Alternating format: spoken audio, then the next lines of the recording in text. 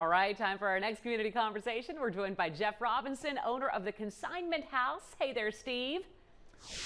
All right, Casey. Geoff, tell us a little bit about the Consignment House. Well, hi, Steve. Well, we're a consignment store on the downtown mall.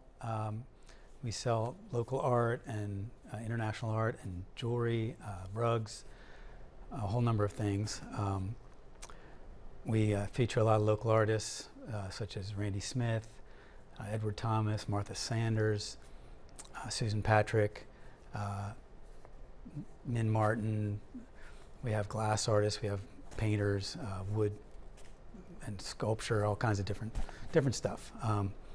We're across from Christian's Pizza, catty corner from the movie theater, and we're open 7 days. And the store's been there quite a while. When did you get involved, and what kind of is your vision for the future?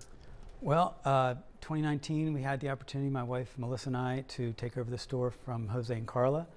The store's been there for over 30 years, and about the same time the building changed hands, so we were able to work with the owners on giving it a facelift, which in what turned out to be the beginning of the pandemic.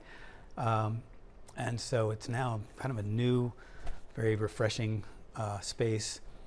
People that haven't been in a while have just commented how beautiful it is. Our vision was to kind of create a space that embraced the concept of neuroaesthetics, where the place can calm you by just being beautiful, like being in nature or a museum or a cathedral or something. Feels very welcoming just from the photos, no less walking into the store itself, yeah. I imagine.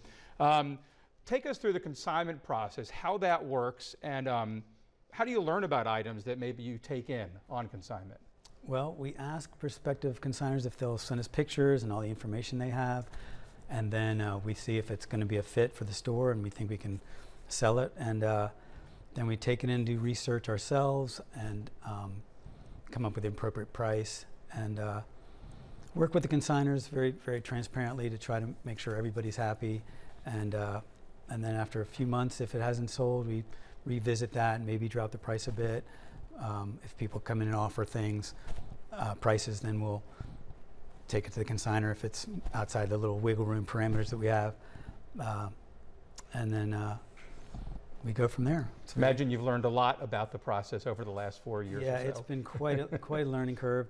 The research is one of my favorite parts, because you just get to dive down a little rabbit hole and find out so much about artists and processes. It's really fun. And you, like many businesses downtown, kind of work together with the other businesses to kind of boost the impression of the downtown mall. Yeah, I think the downtown mall is such a unique place, and most, if not, well, not all, but most businesses are one of a kind.